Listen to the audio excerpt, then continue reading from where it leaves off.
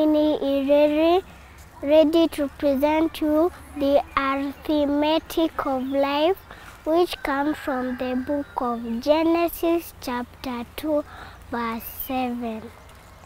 Welcome. In the beginning, God took the dust of the ground and molded Adam.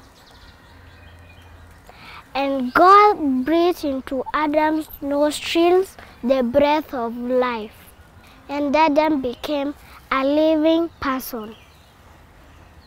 So, the dust of the ground, the breath of life, plus the breath of life from God equals to a living person.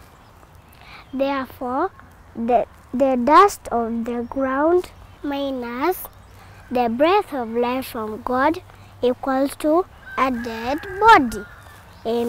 Amen.